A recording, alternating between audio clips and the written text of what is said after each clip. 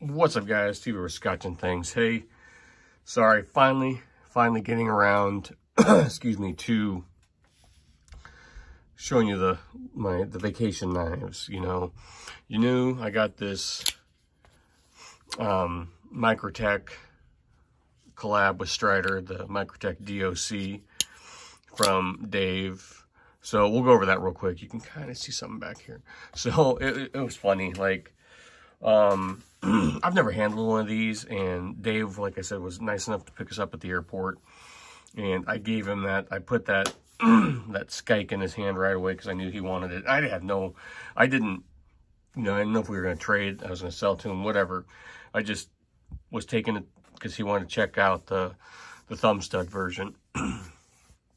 And we're driving. He goes, "Oh, you haven't seen this yet?" And he hands it to me, and I was just like, oh, I literally just grabbed it from him because I've never had one before. Never, like I said, never handled one. So here it is. It's from 2013. Yeah, it's from, let me, if you can see that. God, focus. 2013. It's in great shape. It's got a great edge on it. I just kind of want to, just a quick show and tell to you. It's got all the I can't talk today. Hardware on it. I know a lot of people talk about the pocket clip. We'll talk about all the negatives, and not negatives, but all the stuff. I just kind of wanted to show it to you today in the EDC update video because I have been carrying this thing quite a bit. It's been in pocket every day, either as my main knife or like my back pocket knife since I got it. So yeah, I can say I can let you know I really like the D.O.C. So just think it's cool. Compound grind. It's an L-Max, giant thumb studs, flipper. I mean, if you ever wanted, I mean, a lot of people complain it's on bearings, you know, Striders or this or that or whatever. Well, if you ever wanted a flipper bearing version, try and track one of these down. So, don't know why they don't do them anymore. That's really too bad. So, yeah, I just wanted to show it to you real quick, get you a better look. You know, back spacer.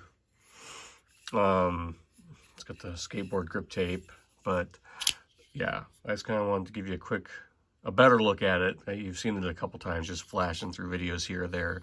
Just wanted to give you a better look at it, and then I'll go over like the EDC update, and because like I said, I have had this thing in pocket quite a bit.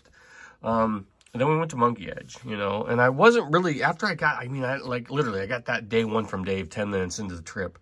And then I was happy. I was like, well, because I had kind of gone on Monkey Edge's website, and I knew there was no chance of us actually getting a frag knife or whatever. They stated it right on their site. But we were looking around. It's a cool store, and it's funny, like the day Dave came, we were talking about fixed blades. I want to carry them, right? But I've been looking for a smaller one. So this is a Bawidamann. It's a hard to say name. Bawidamann.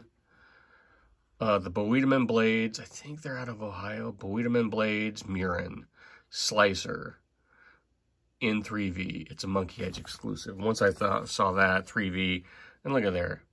So I went to Monkey Edge, didn't get the frag, but I got a Monkey Edge exclusive. It's a cool, comfortable little fixed blade, and like this is what I'm talking about. Like, this is the size that I would be comfortable EDCing, just as an EDC knife. You can tilt this clip. They had one in the shop that was tilted a little bit, so it angles it. So it would sit kind of like, more like this. Right now I've got it sitting like this. I've got some soft loops on some holsters I'm going to take off and kind of experiment with. Because I would love to wear it, you know, this way on like but you know, kind of what do they call that? Scout carry, right? When it's this way, and you pull, when you pull the knife out, when it's in line with your belt, you know, instead of straight down. Because I've already got, you know, a lot of times, like I said, I've got a pistol, and you know, that's digging down in my crotch, and I don't really want this down in my crotch too. So it'd be nice to have this off to the side, one side, or maybe that's why that's, you know, kind of, oops, I didn't even show that on camera. Kind of like that a little bit. So I've carried it once. It's comfortable. It's because it's smaller. But these are carbon. I didn't even realize until I was reading on their website, but these are carbon fiber. I thought they were G10. This new camera is a real pain in the ass how it wants to focus. But nice jimping. Like I said, you might get an update on this. I just don't know. So Bawidamann blades. Does it say where they're from? Bawidamann. Nope, just 3V. USA, monkey edge exclusive, cool little knife, cool little fixed blade. Like I said, I want to carry one. It was just finding one that was the right size. And monkey edge had a ton I was looking at. I was looking at a Winkler and some other stuff. And this one just kind of felt comfortable and just kind of felt like, I know this is meant for a, hey, defensive stabby knife, but I thought if I was going to EDC a fixed blade for EDC, this has got a nice blade shape that I would use for EDC stuff, you know, cutting basically, and it's sharp as a mother. It is sharp, but, you know, just opening boxes or doing whatever. So, yeah, so there you go. There are my two knives. You might get an update on that. You will definitely get an update on this. Oh, Monkey Edge did give us a sticker. That was nice. So yeah, the Bawidamann blades, and it's hard to say, Muninn slicer. Cool freaking little fixed blade. And the Strider D.O.C, which I'm absolutely loving.